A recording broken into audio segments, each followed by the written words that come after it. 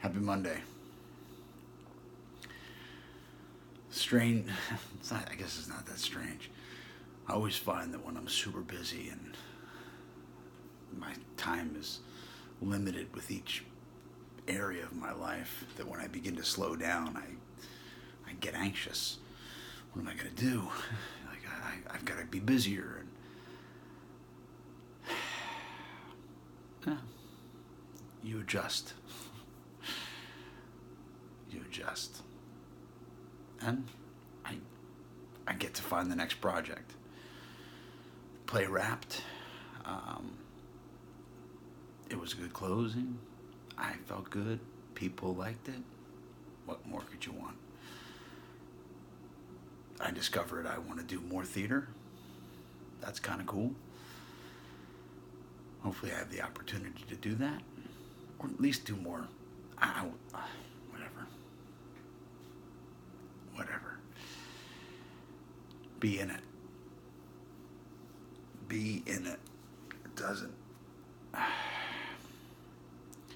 see it as a metaphor for just being present. Because that's all it's about. Being on the stage is being present. Being truthful, being honest, and authentic. Yes, you may have attributes and characteristics that you're inhabiting, but then acting and portraying and listening and reacting with truth and authenticity. And hopefully you land somewhere close to where you want to go. Isn't that the same thing that I attempt to do with principles? Do my best to be who I want to be.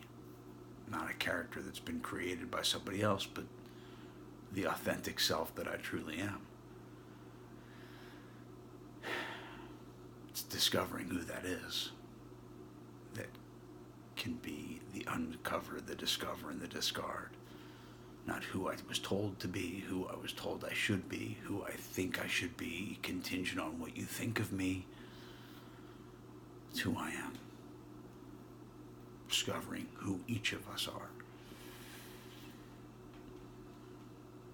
It can take some time. I'm still discovering.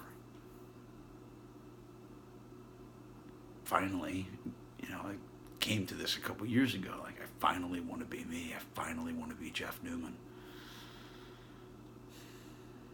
And that's pretty great. I didn't used to want to be me for a long time. And there are times in the day that I still stumble upon the idea of like not wanting to be me, but that's fleeting at best. Right here, right now. That's it. Much love. Peace. Big light.